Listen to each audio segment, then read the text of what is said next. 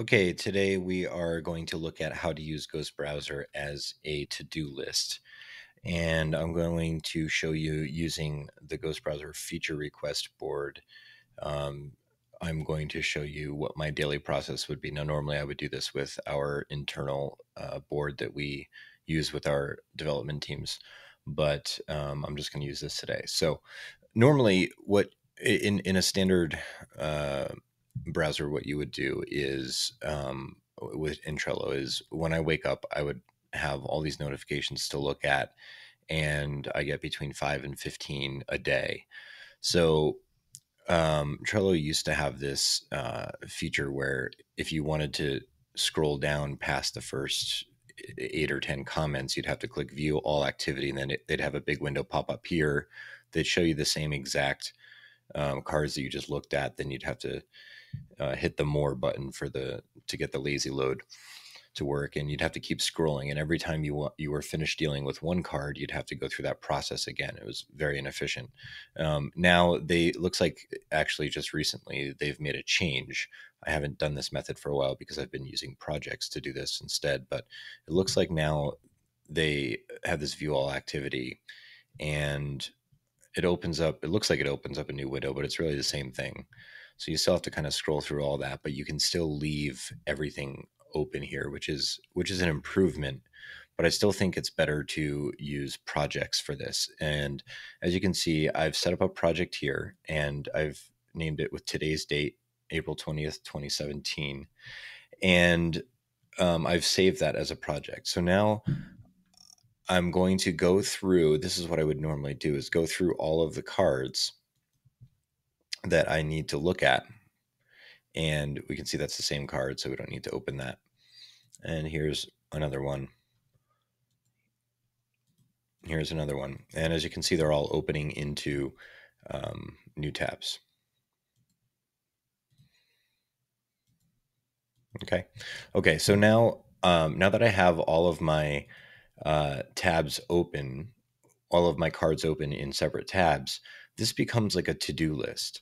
So as I go through and I make a comment on a card, I just close that tab.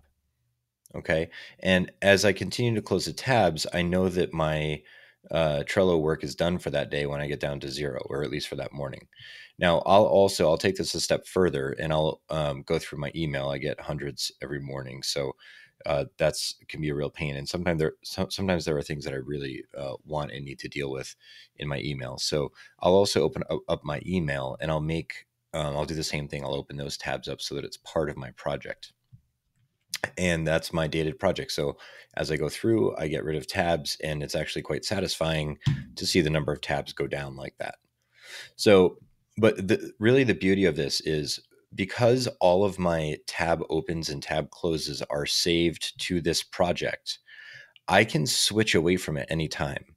And I've really been focusing a lot lately on having a more productive routine.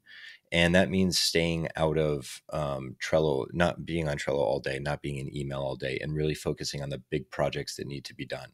Okay, so let's say that one of my projects, and I don't actually do this at our company, but let's say that one of our projects, okay, that's an old project. It's not there anymore. Let's say that one of my projects, okay, I'm in the home project. This is the basic project. Let's say that something I'm working on that day is working on Twitter engagement for 3 different clients. Okay, so I'll have this project where I'm working on client A, client B, client C, and I can be logged into all of them, of course. So I'm doing work in there, and then I kind of finish that, and maybe I have some other tabs open in my home project. And then it's time to go back to Trello.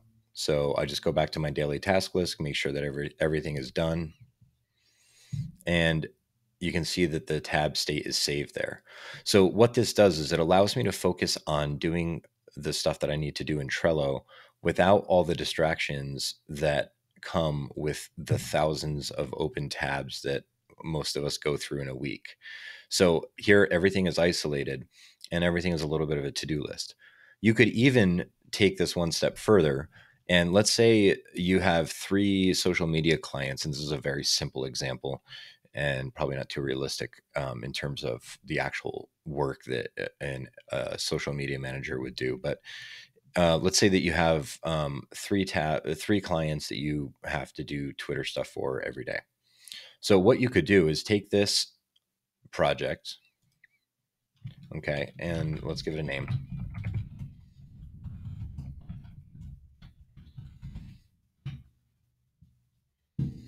Okay. So now it's all clients' Twitter accounts, and I haven't actually logged in, but if you can actually log into all three of your clients' accounts, and when you come back to this the next day, you're still going to be logged in.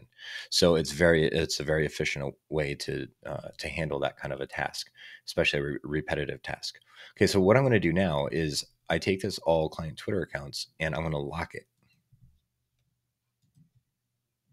Okay, so once it's locked, I can close these.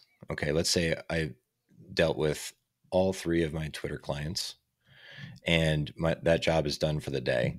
I know I'm going to need to do it again tomorrow, but after I finish it for today, I go back and I work on my Trello cards. And then the next day, when I come back to this repetitive task, because it's locked, I'm going to get the same, it's going to be in the same state as it was when I locked it. See? So I have all three of the Twitter accounts. I'll still be logged in the next day. And it's a good way to keep, that's basically like a recurring to-do list. The difference here is because this dated project is not locked, as I get rid of the actual tabs, it's going to remember that I deleted that tab and it's not going to show it to me next time. So it's a really good way to sort of knock stuff off of your list. Okay, so that's one way that I've been sort of trying to push the limits a little bit with projects, and it's worked out pretty well so far. And the thing that I like most about doing this with Trello and email is that there are two things that can really distract me from getting done the big projects that I need big chunks of time for. So by isolating them into these projects, I can do my other work without being distracted by them, which is really one of my favorite things about this, and one of the reasons why we built this browser to begin with. So I hope you enjoy that. And if you have creative ways that you're using projects, please let us know.